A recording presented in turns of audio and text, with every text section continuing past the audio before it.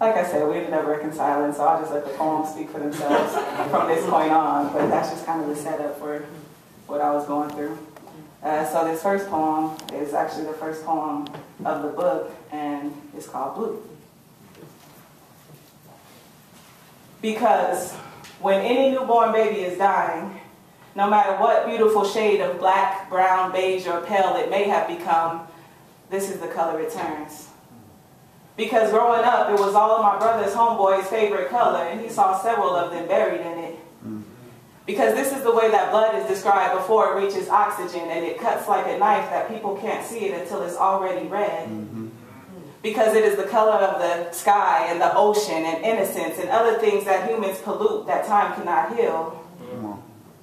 Because I never imagined I'd be listening to Leanne rhymes like this. Because asphyxiation is a bitch and I'm suffocating without you. This is the color that the lips that used to kiss you are becoming, numbing and dying to the outside world, realizing the ridiculousness in the rumor that this hue could be true. Baby, I'm bitter now.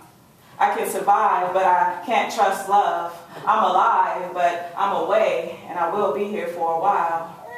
Because there is only green and yellow and red on traffic lights, and I have no fucking idea where to go. This is why they call it blue. Let's go.